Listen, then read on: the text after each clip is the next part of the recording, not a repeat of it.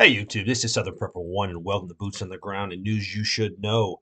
Let's start off with a small business of the day, and this would be a subscriber that's been watching the channel for a few years. They have a small clothing business. It's called babyblissclothing.com. Babyblissclothing.com. I'll put a link in so you can go check them out. I'm sure they would appreciate it if you're looking for clothes for small little ones. Let's get right into the news. The Pentagon filed a report saying they have no way to track over $1 billion in weapons that they have sent to Ukraine. And this would include about 40,000 pieces of equipment. These are highly sensitive. These could be anything from guns to drones to anti-tank weapons that were sent over there. They're also saying that some of these items that were sent over there have been showing up on the dark net, to include the switchblade kamikaze drones, shoulder-fired anti-tank missiles. The flow of goods have stopped right now because they have spent all the money that's been authorized, but the Biden administration is trying to get Congress to approve another $60 billion. So how many billions of this money will be actually wasted or be used by our enemies because they're sold illegally? The United States and British military conducted airstrikes and missile strikes against the Houthis in Yemen. This was a massive retaliation. We will see what was targeted in today and tomorrow, but they were over 60 targets at 16 sites. And these were definitely command and control, munitions depot, launching sites, launching systems, production facilities, and air defense radar system.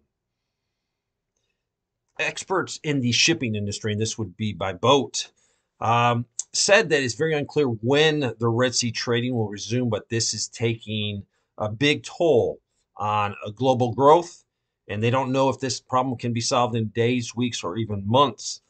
So they're diverting their vessels away from the Red Sea, and they have to go around south of Africa. And this is adding a lot of costs and a lot of time. It could take up between 2 to 4 weeks more to go from the Europe to Asia voyages.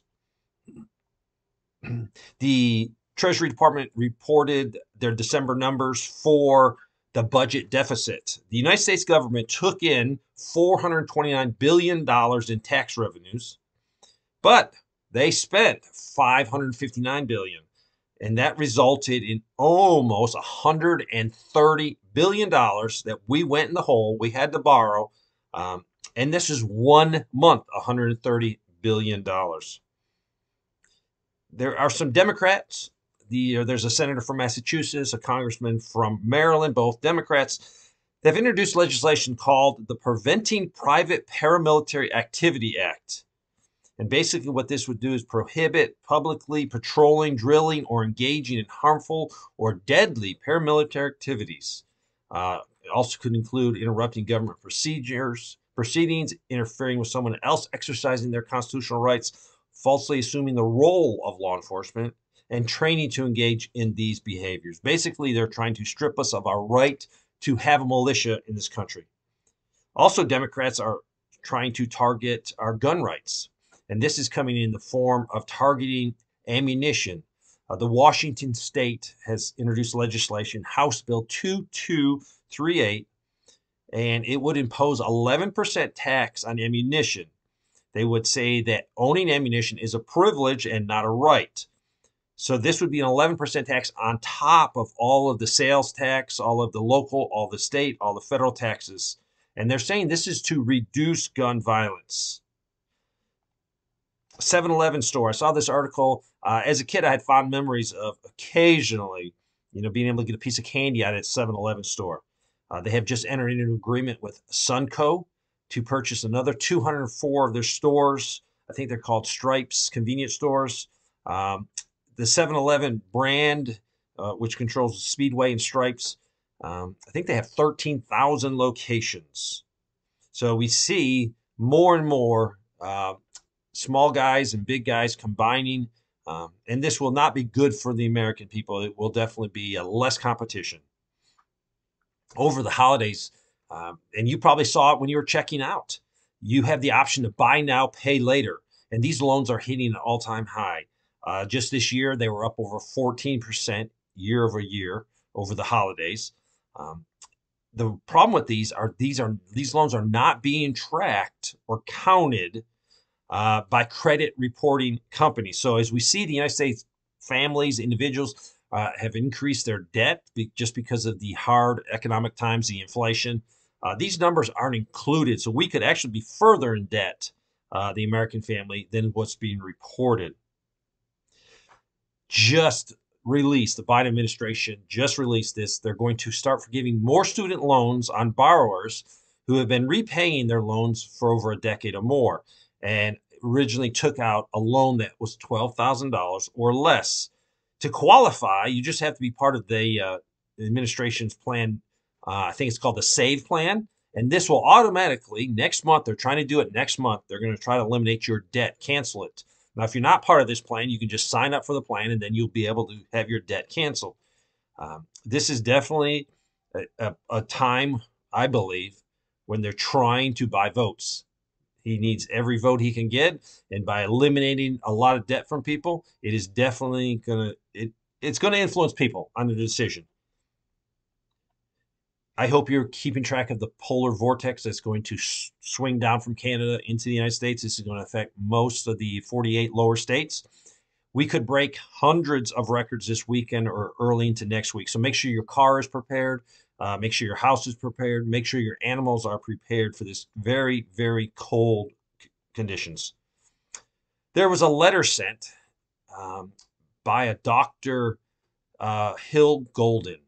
She actually heads up the Johns Hopkins Medicine Office of Diversity, Inclusion, and Health Equity.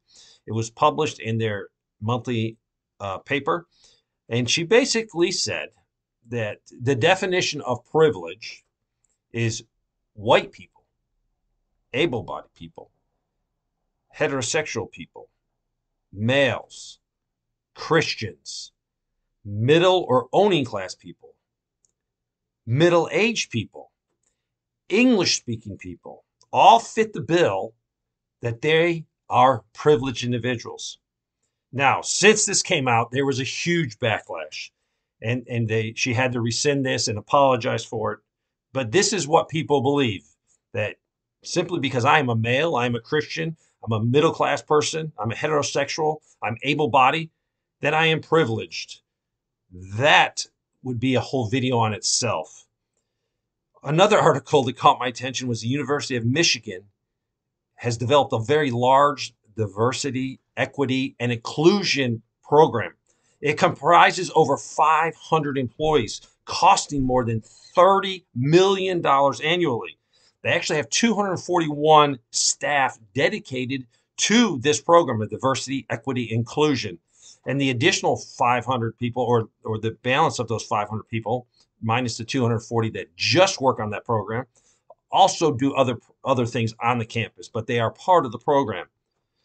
13 of these staff members earn over $200,000 every year. Another 66 of them make over $100,000, and the average salary for these staff members is $96,000, not including benefits.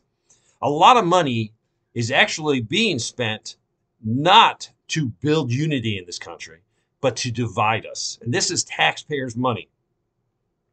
Another article, Rice University is currently offering a course on Afrochemistry. And this is going to seek to address the inequalities in chemistry and chemical education. According to the schedule in the catalog, the chemistry class has no final exam, and it starts January 8th, running till April 19th.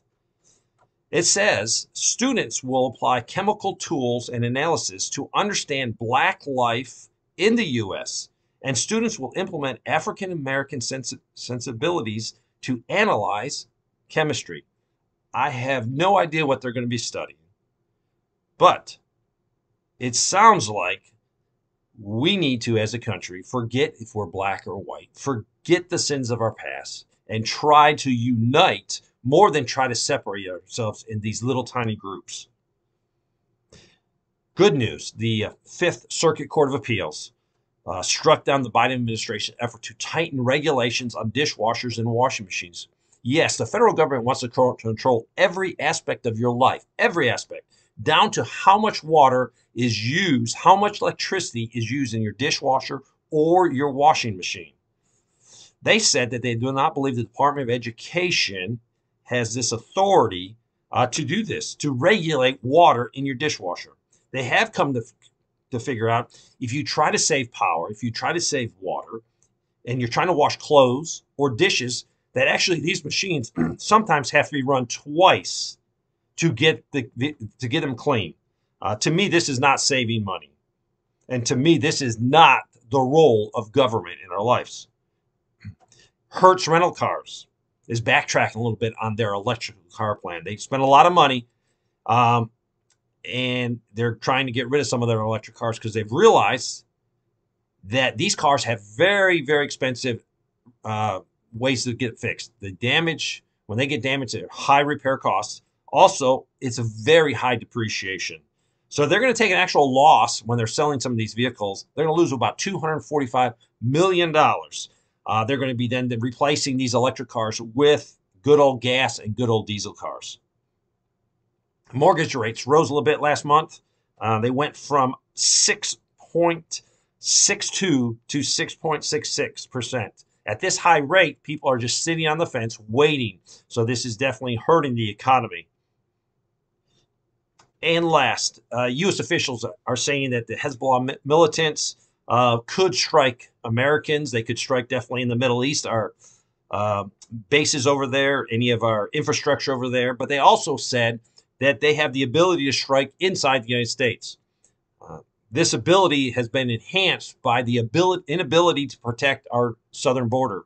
So because our border is wide open, I can see Hezbollah being able to pull off an event inside the United States. So I hope you continue to prep. I hope you continue to pray for our country. Thanks for watching.